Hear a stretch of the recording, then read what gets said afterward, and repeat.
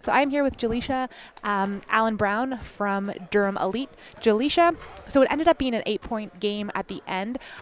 You guys went down early. What wasn't working at the beginning of the game? I think we just started off flat-footed. Like, we didn't have that intensity that we have to start a game to win a game.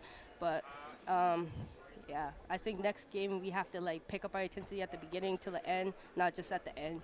Okay, and was that a huge difference that you saw from the beginning of the game to the end of the game? Because you had deficits. You were down as many as sort of 20, 22 points, and then you ended up only losing by 8 points. So what was the change there at the end? I think we moved the ball well.